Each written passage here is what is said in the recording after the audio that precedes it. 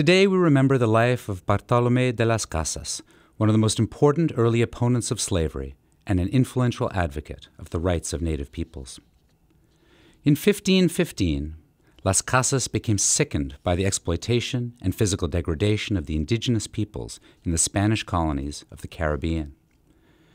And as a result, he gave up his extensive landholdings and slaves and traveled to Spain to petition the Spanish crown to stop the abuses that European colonists were inflicting upon the natives of the New World. Las Casas rose to become one of the most influential thinkers of his day. He elaborated his views on slavery and the rights of indigenous peoples in numerous tracts, including the extremely popular book, Short Account of the Destruction of the Indies, which was published during his lifetime. Through his actions and writings, Las Casas became an important figure in the development of what we would now call human rights.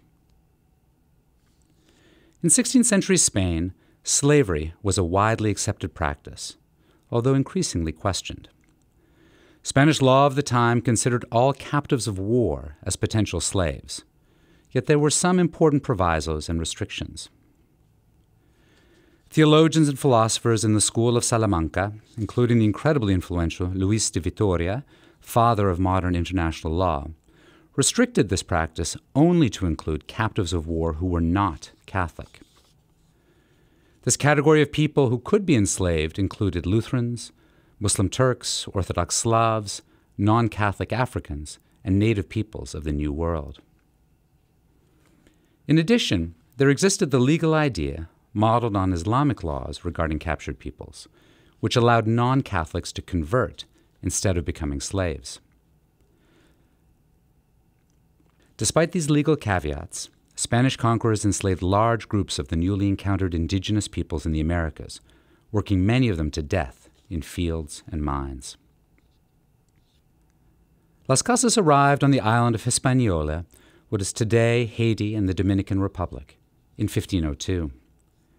He soon became a land and slave owner, joining military expeditions against the native peoples and becoming a priest in 1510.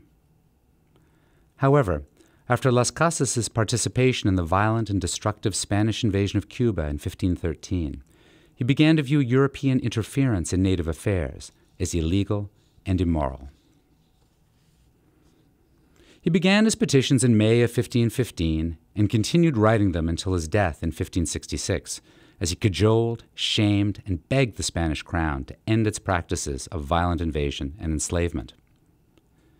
The Spanish government in return treated Las Casas' pleas with ambivalence, in part because indigenous enslavement was so very profitable. The government was not the only ambivalent actor.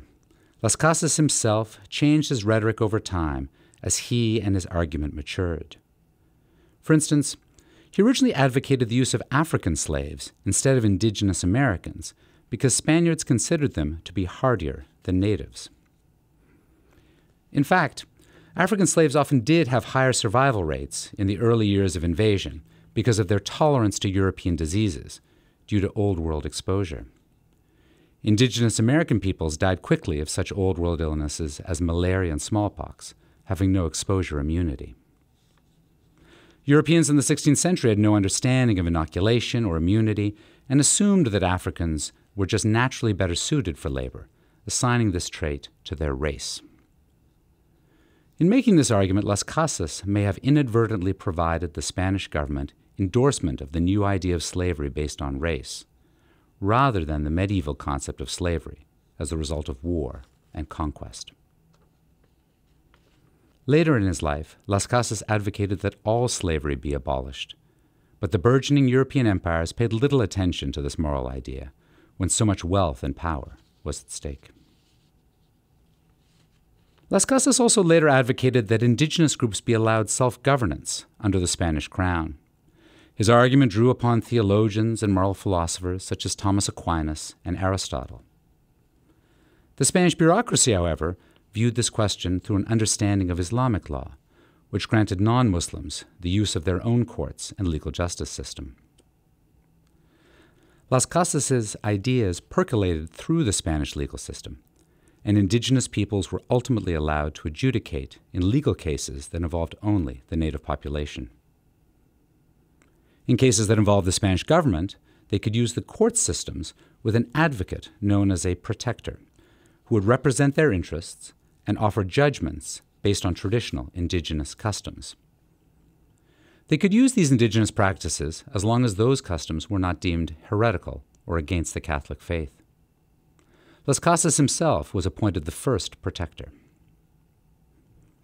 Until his death, Bartolomé de las Casas worked tirelessly to prevent the enslavement of all native people, and later regretted wholeheartedly his advocacy of African slavery. Indigenous and black activists and protesters for more than 500 years have taken up his arguments to push for changes to the systems that have made them second-class citizens. As we look around the world today at the legal and economic situation of many indigenous communities, one wonders what Las Casas would make of it all, and how much further we need to go.